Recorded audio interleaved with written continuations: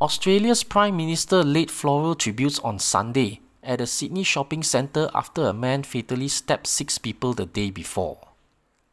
Prime Minister Anthony Albanese and New South Wales Premier Chris Minns laid bouquets of flowers near the Westfield Bondi Junction shopping centre, joining many others who had laid flowers during the day.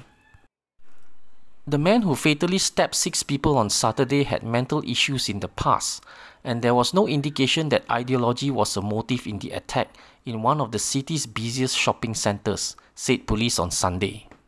The attacker, identified as Joel Kauki, was known to police in the neighbouring state of Queensland, and police have spoken to his family after Saturday's attack. Absolutely. And look, I think there were many heroes yesterday. And I think the one thing I take from this is that there was one person who was trying to harm, and there were hundreds of people out there doing their best to keep each other safe and protect each other, that's what this community is about. It's about looking after each other, and I'm very proud of what people and how people acted yesterday. There's a lot of bravery and a lot of compassion.